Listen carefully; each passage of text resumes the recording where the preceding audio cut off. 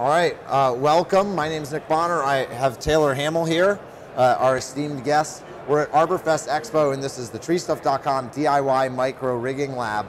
We're here on the show tree.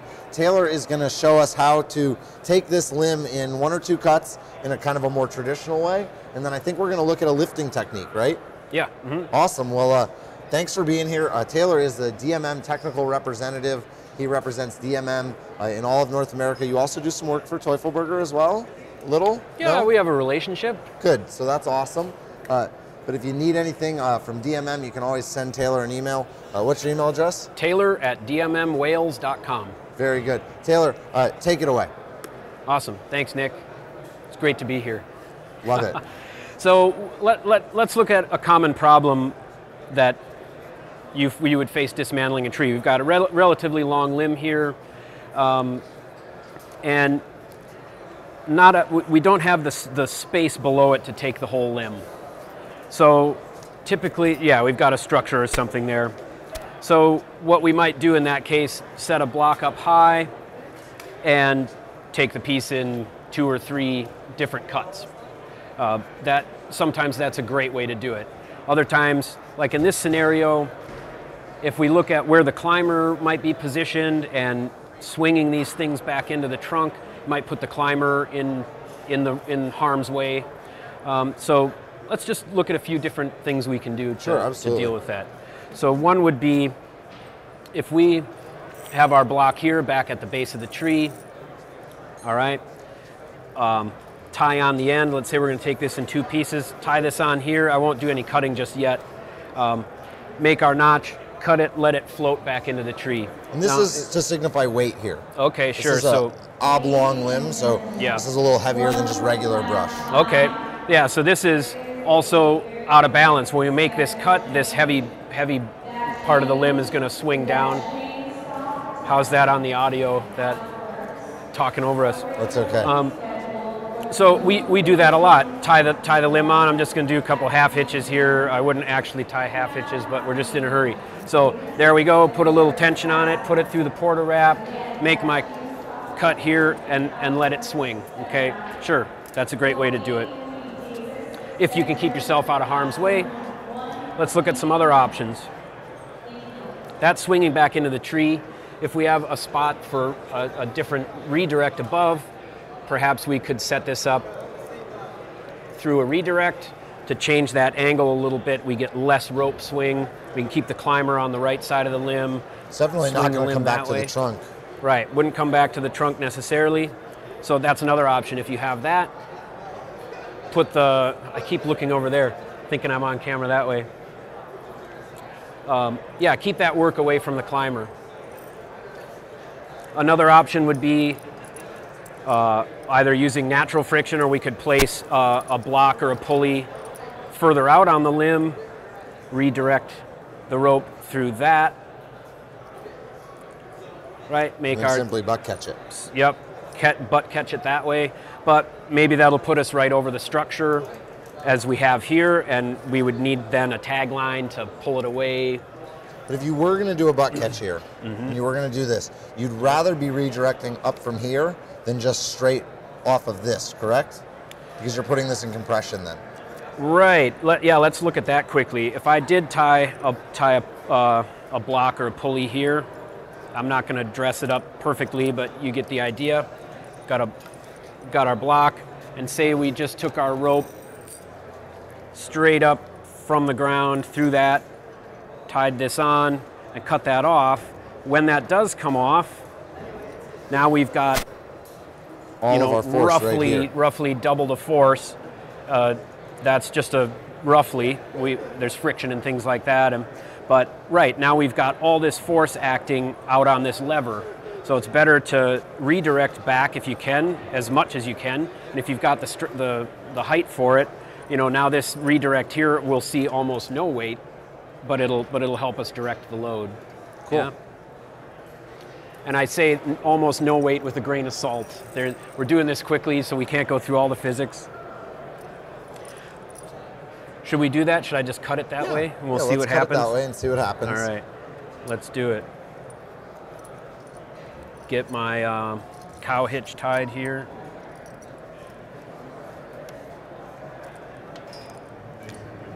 These are super cool little slings.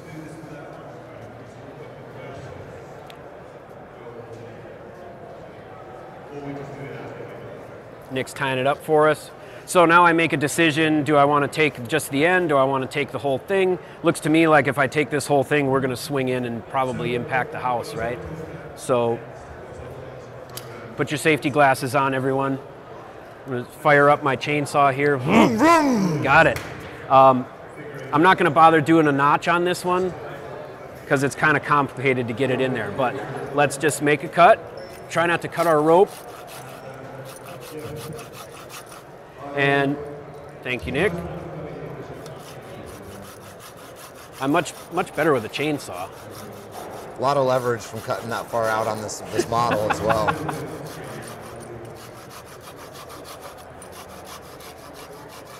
I'm going to cut this rope, I know it. So this might have been a great application for a snap cut. Snap cut, sure. So we're going to just let that peel over. Finish that. All right, there we are. Just narrowly missed the edge of the house. It almost looks like we might still need a tagline. I think we're good. I think we can go safely. Yeah, I mean, see, you're scratching the house there. Nah, it's just brush, man. It ain't gonna hurt it.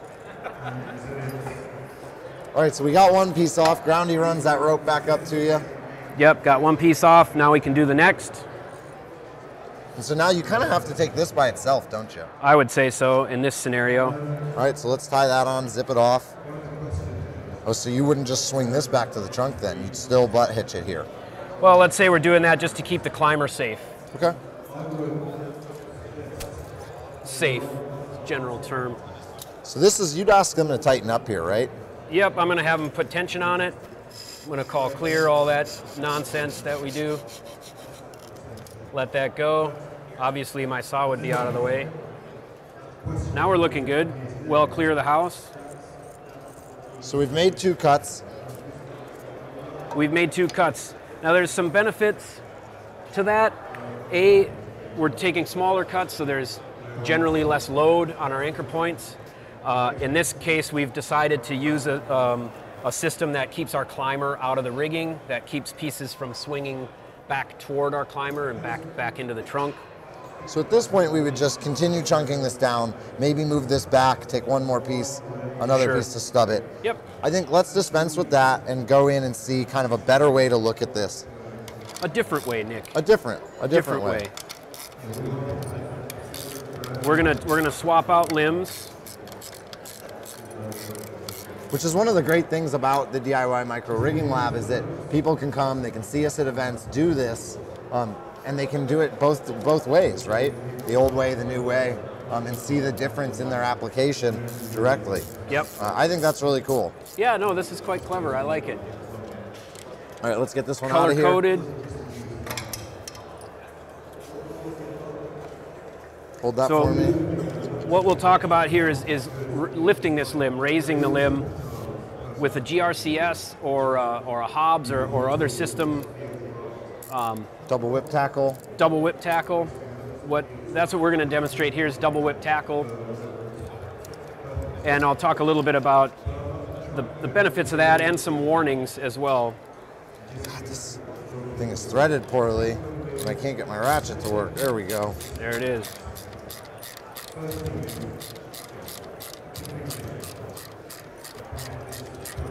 That feels pretty good. Cool. So on there, let's add our weight. We got to weight in this limb like we did before. Nice.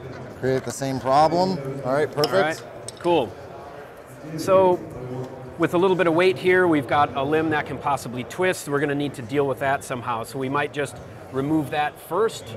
But what I want to do is I want to take this limb in one piece. I've determined that my anchor points are strong enough. The climber can come back to the trunk, make the cut, get prepared, and then move into a safe area. Out of the way while the crew lifts the limb. So we can clear our structure, we can keep it under control, we can keep the climber safe, and we can take it in one piece, maybe 2 pieces, which will also save some time. Yeah. So if we have the power and we have a GRCS, for example, we could just tie this rope on, make the cut, crank away. if we don't have a GRCS or we need a little more power, we can use what's called a double whip tackle, in which case I would put an impact block here? Or, yeah, impact block or pulley. This, I'll make a point here as well. It takes a little bit of practice figuring out where to tie the block onto the limb that you're removing. If you tie it out too far, you're going to have a lot of lift or a lot of distance to travel before that limb is standing upright. And you can run into issues depending on where you set your top block, your top anchor. So but the typical double whip tackle, in this case, we're back on the trunk here, got my rigging line up and through. I'm going to pass that through this block. This feels like an excellent opportunity for a totally unplanned impromptu product plug. So our block up here is in fact a Dmm Impact Block. Taylor, why is this really well suited to be a top anchor for a double whip? Well suited because of the hollow spindle. So so I can actually tie right through here. Yep, you can tie right through there. And that keeps it all lined up. It actually prevents the ropes from running against each other, things like that. And we've almost shown that here with this kind of becket on this. Yeah, I basically tied it into that becket, but the same idea applies with the large impact block. And you could do the same thing by tying, dead ending it instead of into the block. You could tie it around the trunk, but that takes up more rope. Not as fun. Very cool. That's important point too. So what this is mechanical advantage? Mechanical advantage. All right, what I have us through here that. is the ideal mechanical advantage here would be a 2-to-1. I have a fixed block here, and I have the moving block because this is going to stand up and move. So I count the 2 parts of line here, and that'll give me my ideal mechanical advantage of 2-to-1. There's friction, of course, in the system, so we don't quite get to a 2-to-1, but you do get an increase in mechanical advantage either way. So what I would do then, have the climber come back, make the cut, and the ground crew would then, through whatever means we had, we would tension and lift this up until it's standing upright.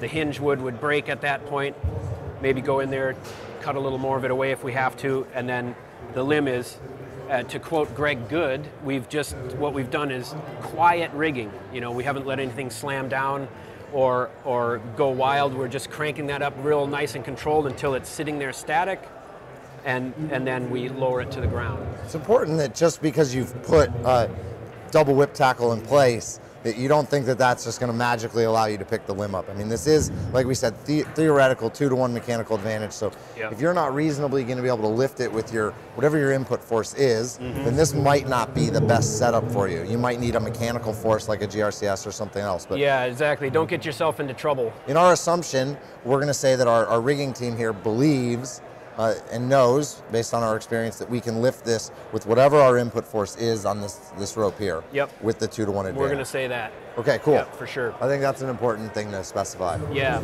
and a word of caution here, when you are standing up limbs like this, now we've got our block set up pretty high, and I'm confident that as this limb comes up, this block is not going to either end up blocking with this, or worse yet, being above it, because now you've got some drop.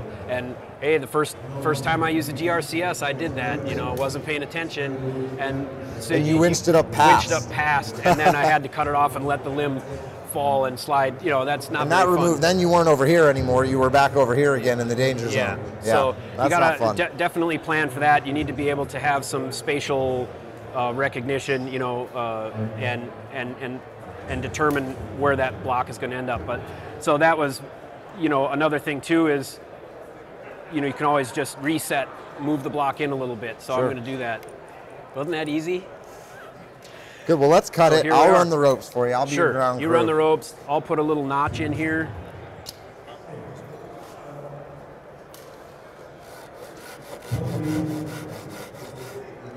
And ideally, I would like this to break. I would like the hinge to break when when we're finished with the lift and it makes contact. So you're actually kind of eyeing the angle of this notch to give it this exact amount here. Yeah, I'm trying to, and I might have gone a little too far, but we'll see. So So yeah, you ready, Nick? Yeah, let's tension it up Okay. because we want to make sure that your hinge doesn't break. Yep, we'll tension it up. Now in this case too, we have to remember we've got this little extra bit of weight here.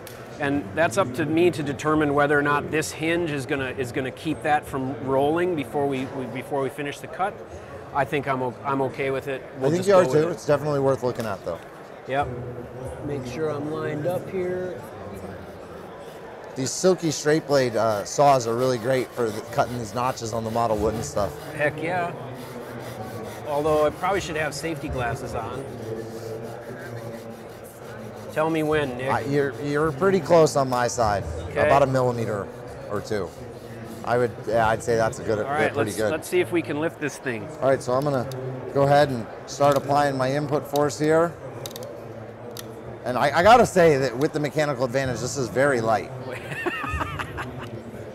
So Yep. here we are. Your notch is almost closed. Cale, come on in here. Let's see the expertise here in Taylor's estimation.